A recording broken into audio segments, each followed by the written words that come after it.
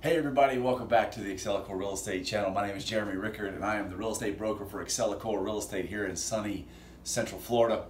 As always, we don't want decisions made out of fear. We want to get you as educated as possible, and I want to be your guide. Today, we are going to be talking about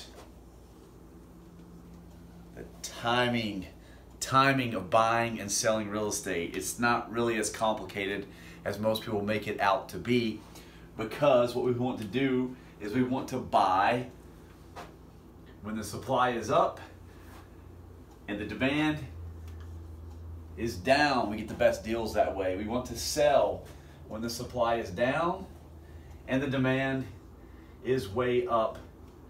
We get the best prices at that point. But that's just the most basic way of thinking about it, and I want to put it into a calendar formula, because let's just assume for a second that you've got 6 months to make your decision.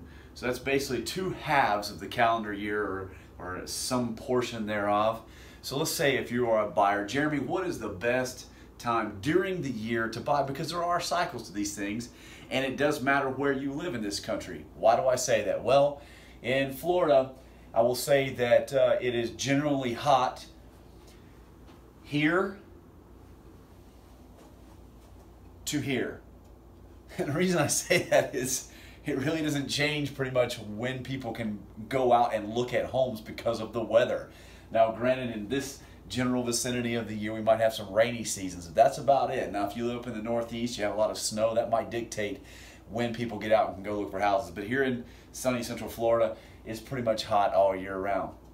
So then we look at some other things throughout the year for the calendar. Let's talk about as far as buying a property, when might the supply start to rise and the demand would go down?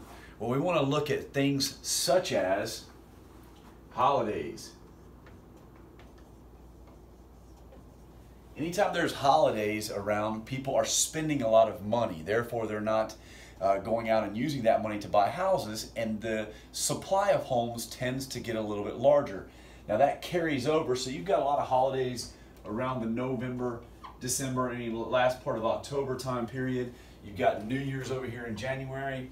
So you've got a lot of holiday times. And then also our taxes are collected at the end of November. So people are paying out a lot more money towards the end of the year, and that carries over, so they don't have as much money in these months here.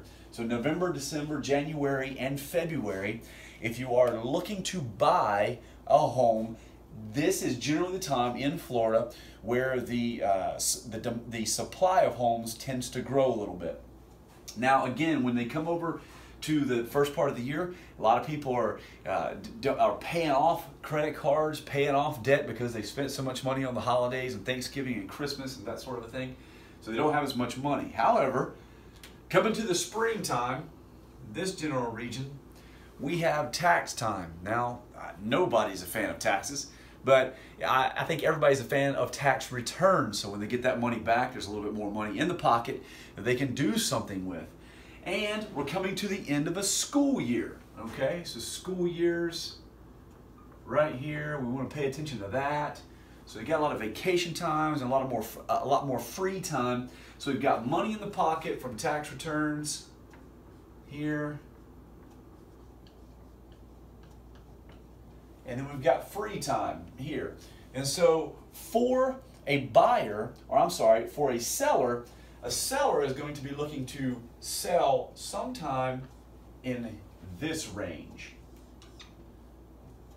So put this up here to sell. Buyers